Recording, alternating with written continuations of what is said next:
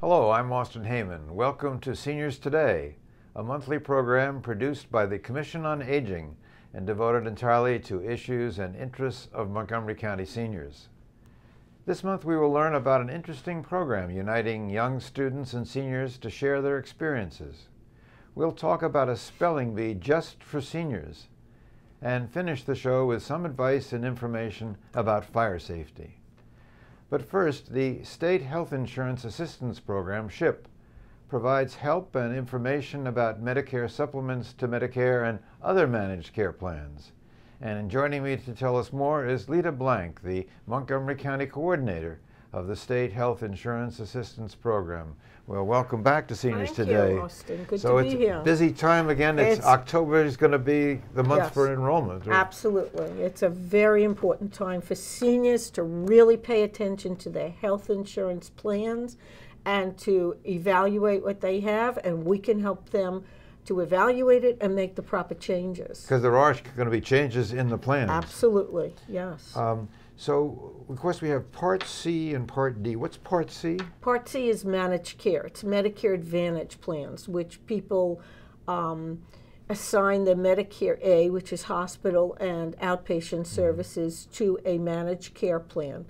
Unfortunately, in Montgomery County, we don't have too many options, but there will be changes, and people who are now in managed care have to make decisions, and this has to be done by the 7th of December in order to be effective January 1st. So they have a little time to work on this. Not too much. Not too much. Not too much. And then the prescription drug program. That's Part D. Yeah. Part D, yes. That's very important changes because we pointed out that people who stay in the same plan year after year could be really losing money or not getting the best benefit of what the federal government Part D plan is offering. Why is that?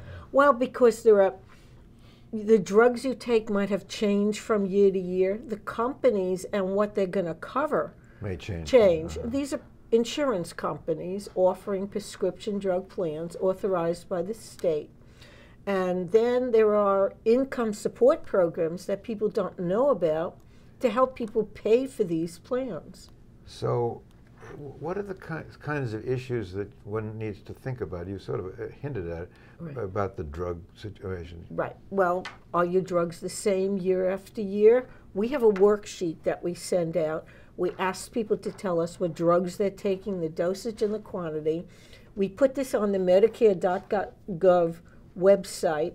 We do an evaluation and compare what you had in 2014 to what's going to be available in 2015. Because it's changed. It's changed. The companies change. Right. Insurance companies are in business to make money. Right. So the rates may change. Not only the premium, but the co-pays and what drugs they're going to cover. Right. So people need to change, and we send out written evaluations on what recommendations we have. We'll compare what you have this year, compare what's available. Now, you mentioned something about income support. Yeah. Where does that come in? Thank you. Yeah, there are very good income support programs, especially for prescription drugs.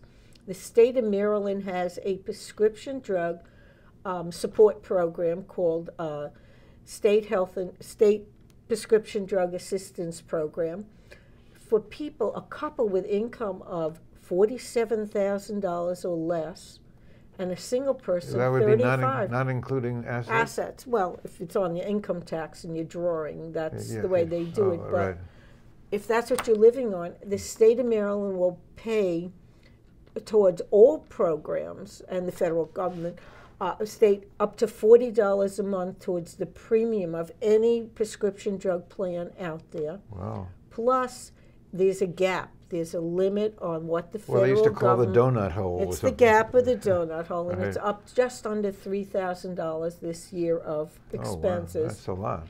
No, it's not. No? I'll explain it in a minute. But then the state of Maryland, with only certain companies, will pay towards the cost of the drugs when people are in the gap. The gap, the $3,000, includes what the prescription drug plan you buy the drug from pays the manufacturer plus your copay. So let's take Lipitor. If they buy it for $80 from the manufacturer and your copay is $20, that's $100 a month deducted from your allowance. So you could see with 4 or 5 drugs, you're going to get in that gap very quickly. Well, that's a development that people need to focus on. That's a state assistance program, yes. Mostly. Yeah. Yes, with now, only certain companies. With only certain companies. Now, your office does some workshops to provide information. Oh yes. How do we find out more? You can call us. What's your phone number? 301-590-2819. You can call us. If you want the worksheet, just leave your address, name and address. We'll mail out the worksheet. Or it could be emailed too? No. No, just no, because it doesn't email correctly with the drugs. We want to make sure there's 2 sides to this. People get it.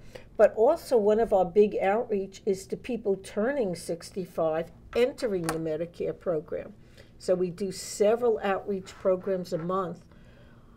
2-hour seminars where we go through everything you need to know about Medicare initially.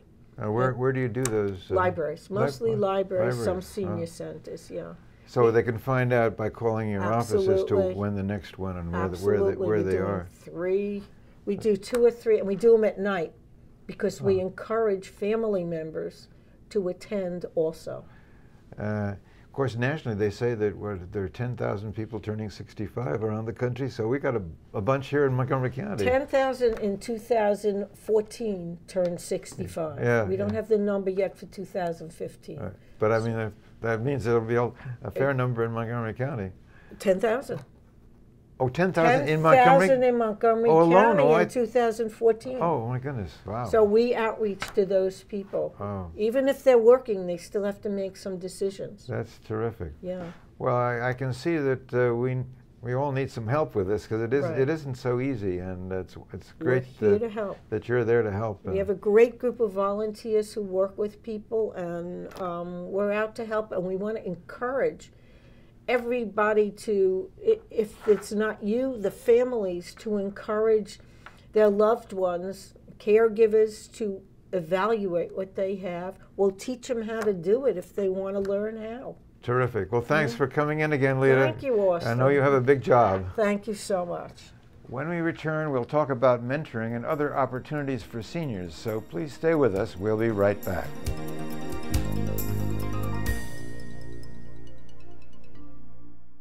If it wasn't for his doctor, he wouldn't be here.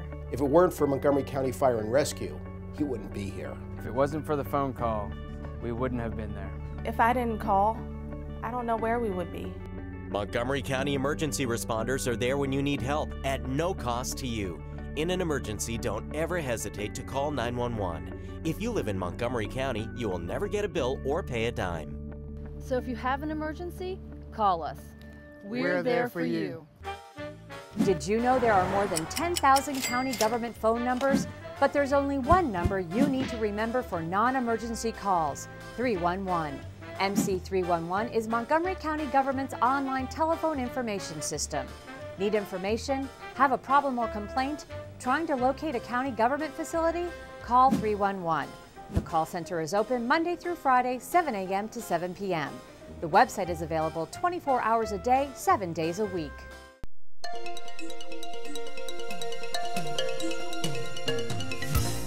Welcome back to Seniors Today. Interages programs are designed to help create a more age-integrated community by promoting improved communication and understanding for older adults and youth. And joining me to talk about Interages programs are Tricia Wilson, the Assistant Director of Interages, and Marty Sevier, one of its volunteers. Well, welcome to Seniors Today. I guess in the interest of full disclosure, I should tell our viewers that I was the founder of Interages 30 years ago, and now it's part of the Jewish Council for the Aging. That's right. But tell us now what are some of the programs that you have. Yeah, well, we still have a lot of the programs that began when you started Interages almost 30 years ago. The biggest programs that we have, the first is Grand Readers. That's our second grade reading program. So all of those children work one-on-one with an Interages volunteer each week for about an hour, and the goal is really to get them reading on grade level by the end of the school year. So important. Yeah, definitely. Second grade is a critical year, right before they leap into third grade and things kind of ratchet up a notch.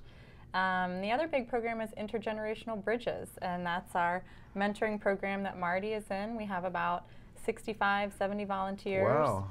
And that's grown. It has grown. Yeah, we have actually expanded this year. We've added another site. We're bringing it to Gaithersburg High School this year. So that's a program. I think we're celebrating our 28th year maybe in the schools. Right, and it's all for kids in ESOL, or English for speakers of other languages. So Marty, what is it that you do with this Bridges program? Okay, I'm a mentor. I'm going on my 4th year and really enjoying it. Mentoring is coaching, being a soundboard, being an advisor, whatever. I think most importantly it's being a friend, and a friend in a one-on-one relationship with a student. And I think it's extremely important in building the kids' self-confidence and especially being new to the English language and being new to the United States. So you're working with middle school kids? Yes, 6th to 8th grade. And you said 4 years. How many children have you worked with? It's a one-on-one relationship. So this is actually going to be my 4th year doing it. We do one-on-one. I've had one child for 1 year and one child for 2 years. Where were they from? Sri Lanka and Senegal. I was just curious. What did you learn from this? I learned a lot. It's amazing. You're basically, anyone you would talk to would have a totally different experience or a different spin on it. I get a lot of learning from the cultures of the various countries, the foods, just the excitement on the family traditions and things like that. Tricia, what do the kids say about this program or the other programs? What kind of feedback do you get? Yeah, we get great feedback. You know, the students at the elementary school level, obviously they're still you know, excited and enthusiastic about being in school, and children, we just had training the other day. We were talking with the volunteers and saying kids who don't participate in the Grand Readers program, sometimes when a student is heading off to go with their volunteer, you know, the other kids in the class who weren't selected are saying, well, I want to go, I want to go. So, you know, I think they see it as a special opportunity. It's that nice one-on-one that is kind of rare these days in school, so it's a great connection. Listen, I see this age group as they're sponges, okay? They're engagingly innocent, they're enthusiastic, they're energetic, they want to learn. It's beautiful experiencing it. You have some new programs, though. You mentioned Grand Readers and Bridges, but you also and one of the Dialogues. Dialogues. That's a discussion program. We still have Dialogues, yep, and we're expanding that one as well. So Dialogues is a shorter program. Typically, our other ones run the length of the school year, so you usually start in October and you go each week through May. But Dialogues is a usually 6 to 8 week discussion group, and it's for high school students. So we bring senior volunteers in for small group discussion circles. But the new programs you mentioned, we do have one we piloted last year. It's called Words of Wisdom, and we're bringing students in high school into senior living facilities. Last year they went to Asbury Methodist Village, and they were interviewing veterans. Oh, that sounds interesting. Yeah, capturing kind of their life story and you know, really creating something for them that they could pass down to their families. And then they were documenting it as well and keeping it at the school library, so it could be a resource for all the teachers and students there. So I bet you got feedback from the students on that one. We did, yeah. We had a great quote. We actually put our program report together, and one of the students was saying, you know, after interviewing the veterans and hearing their stories, he realized life is short. You know, it's important to kind of live each day and appreciate what you have and live life to the fullest was his takeaway. So it was definitely cool. Impactful. Yeah. So if people want to get more information about Interages programs, give us a phone number or a website or, sure, or I'll both. give you both. Yes. So they can always call. It's 301-949-3551. That's the main Interages number, and they'll get to talk to me. I answer the phone. And then the website is www.interagesmd.org. So, you are recruiting for some of these programs? We are always recruiting, yes. What I say, we really never have too many volunteers. The more volunteers we can engage, the more students we can serve, and it's always our goal to serve more kids in need. And the time commitment, as you say, varies from... It does. It's primarily during the school day, although the mentoring program is immediately after school. So, either during the school day, kind of that 10 to 11 hour, or immediately after school, kind of 3 to 4. But typically just about an hour a week for the length of the school year. We give, training. We have staff who's on site with materials. So we kind of set it up all nice for you. You just have to show up with your good attitude. Marty, what led you to want to do this? Probably the challenge of something new. I had a 35-year federal career in healthcare management, and I worked in retail management prior to that. This was an opportunity to learn something new, the public school education. So I found it that fit the gap, and Interagencies has been marvelous in that regard, finding it very energizing and very challenging. It's been a wonderful experience. Sounds like a win-win. The students have benefited, and so have you. Right. Well, good luck with the recruiting, and I just was very excited. I read your annual report that just came out, and I was really impressed with all the new avenues that you've gone on, and just terrific. Thanks for coming in today. Thanks for having us. Thanks for having us. When we come back, if you thought spelling bees were just for young students in elementary school, then think again. We'll tell you more when we come back, so please stay with us. We'll be right back.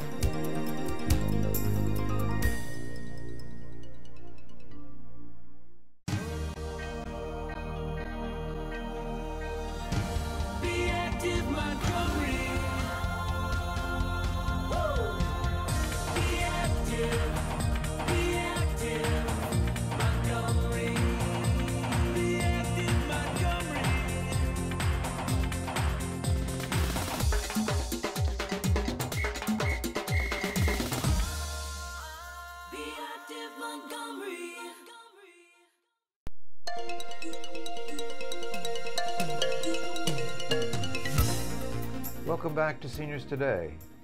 Friends of the Library Montgomery County was founded in 1982 and incorporated as a nonprofit organization to strengthen, promote, support, and advocate for the public library system here in Montgomery County. 2 years ago, they organized Spelling Bees for Seniors, and I had the good fortune to be a MC for one of these events. Well, the time is coming for another contest, and joining me to tell us more is Larry Matthews, a member of the Board of Trustees for Friends of the Library. Well, welcome to Seniors Today. Thank you. Are you a good speller? Not so good, actually. I was a little intimidated by that. But you have the title of enunciator. I'm the enunciator. What is an enunciator? Right. Well, first off, it means that I can't spell. That's why I'm the enunciator. That's the person who says your next word is, and then you kind of walk people through. But these are fun events. They are fundraisers for Friends of the Library, Montgomery County. This is our 5th one that's coming up on November the 8th at the new library in Olney. Great. It's 11 o'clock in the morning. It's 55 and older. We call them seasoned spellers in addition to senior spellers. And they're great fun. As you know, the one we had in Gaithersburg in the spring, we had maybe about 25. Yeah, it was very impressive turnout there, yeah. People in their 90s. I mean, these people can spell. Right, right. And we work with some of the senior centers, some of the senior facilities in Montgomery County, and they had some people who showed up from their centers, and their supporters turned up, sometimes in wheelchairs and walkers, but they had pom-poms. Yeah, there were about 70 people, or at least in the audience. Yeah. And so we had little cheering groups. You know, it's great fun. It's a fundraiser. It's $25. That's the registration fee, and it all goes to Friends of the Library and our programs there. And in case you know, somebody's interested, and maybe they don't have $25, we encourage people to seek out sponsors. so somebody can pay Sure. you know, your $25. But it's a great event and it's great fun. So how do you register, or how do you find out about this? Is there a phone Well, we number? have a website. Oh, you have a website. Friends of the Library Montgomery County. The website is folmc.org. folmc.org. There is a registration form and things like that there. And we have a phone number, of course, and that's 240-777-0020. So tell us a little bit how this works. Spelling. I you know, saw the last one, but not everybody knows the format. Well, it's based on the National Spelling Bee. So if you've seen these little, you know, 12-year-olds spell these impossible words, it's kind of like that. We have people numbered.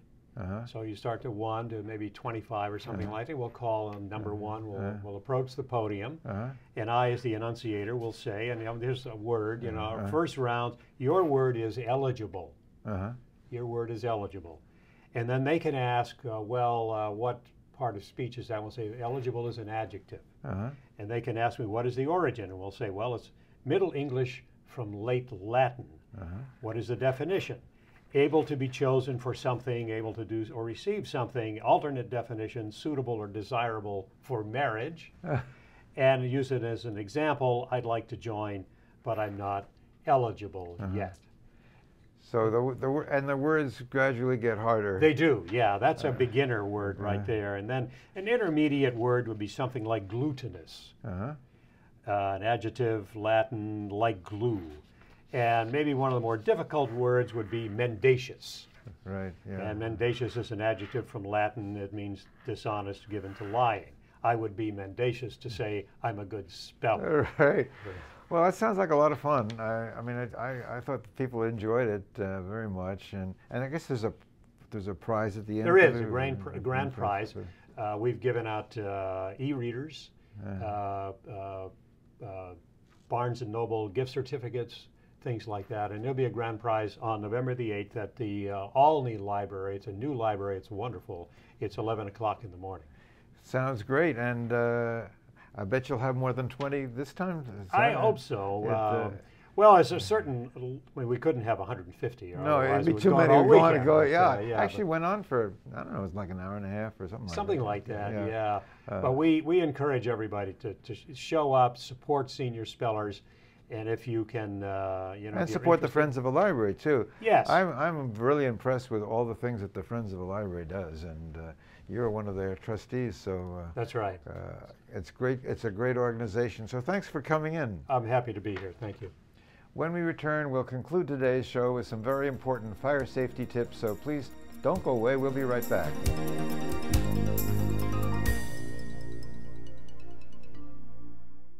So, I'm kind of new here, but I've noticed a trend. My human does this funny thing where she goes around and gets all my toys, and then she hides them in that basket by the door. You know, but it's always the same basket, and it's always in the same place. And then she acts so surprised when I find them, but, you know, she's putting them in the same basket. Again. It's like, hello? That's where you put it last time. You were the worst at hide and go seek. Are you sure they can recycle us, Clamshell? Hey, Dome, we're on a new recycling postcard. I can't wait to make a new start. Maybe I'll be a red carpet at a big premiere. And I'll get to paint the White House. Shh, here he comes.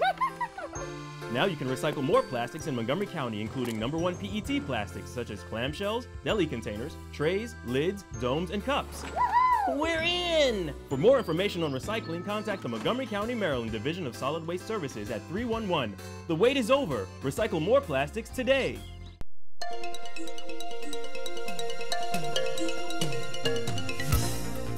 Welcome back to Seniors Today. October is Fire Prevention Month, and one of the most vulnerable groups of people with regard to fire safety is seniors. Joining me to talk about this extremely important issue is Jim Resnick, the Senior Citizen Fire Safety Education and Outreach Service Coordinator for the Montgomery County Fire and Rescue Service. Well, welcome to Seniors Today. Thank you, Austin. Thanks for having me. Nice to have you here. Well, I know that fire safety has been a concern in the county for years. In fact, I think in 2008 there was a task force at work and made recommendations. Where do we stand today? Well, that task force was formed because we were suddenly seeing a rise in the number of fires at homes of seniors. We were seeing a spike in senior deaths, and unfortunately, we still are seeing those numbers up. Still. Yep.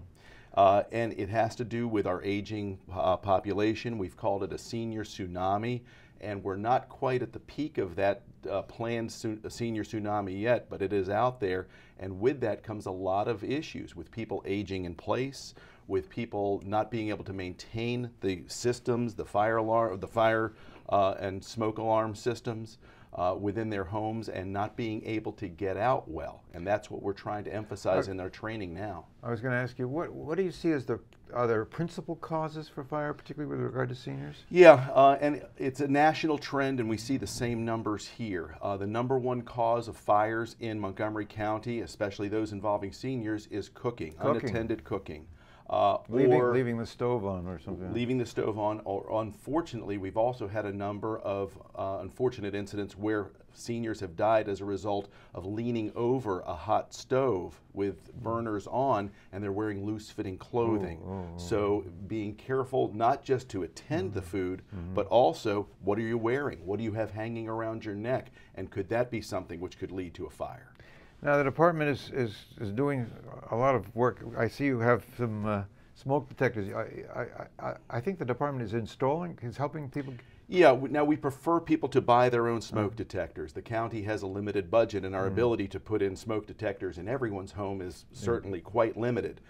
This is an older style smoke detector that you or I might have had in our home in the past, and this smoke detector actually has a battery in it. The problem with this battery is it was never hooked up, and this type of smoke detector is one of our problems, that people either aren't setting the batteries up correctly, or when the battery dies after about 6 months or so, they're not changing out the battery. And what we're trying to do now is to get folks to use these 10-year smoke detectors. In my right hand is one of the 10-year smoke detectors, which at first glance looks very, very similar to the other smoke detector. This one, though, if you see at the bottom here, has that 9-volt battery. This one lasts a brief period, yeah. Well, and the idea is we don't want to have people, especially seniors, getting up on ladders or chairs or tables or doing things dangerously. Changing it every 6 months or a year. Yeah. Exactly. So the idea is if we can put in a device that will last for 10 years. Now we still want people to check it by pushing the button about once a month, or as I like to say, if you burn a little toast, that's okay. You just tested your smoke detector. Right. Well, so you're making presentations to getting the word out to groups as well. So is there a phone number for you or yes, sir. The department? 240-777-2430. That rings at my desk. You can leave a message if I'm not there, and either myself or one of our very well-trained professionals can come out and make a presentation to any kind of a group on not only fire prevention, but injury prevention too within the home. Now I see you have also something that I'm familiar with, a file of life, but not everybody knows about that. This file of life is an incredible idea, and it's something that we're really trying to push out there, not just for seniors, but for just about everybody. This is magnetic on the back. It'll attach to someone's refrigerator, and that way we know we can go to the kitchen, and on the outside of the refrigerator, we can get all the medical information that we need.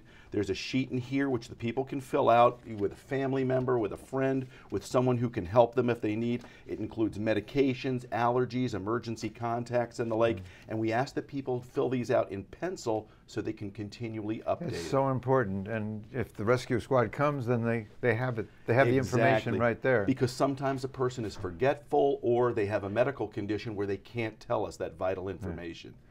Well, that's terrific. I'm so glad you could come in, and let's hope that Fire Prevention Month means that the numbers will go down this year. Thank you, and it's not just Fire Prevention Month for us, it's all year long. Fire Prevention Year. Thanks for coming in. Certainly. Well, that's it for this month's Seniors Today.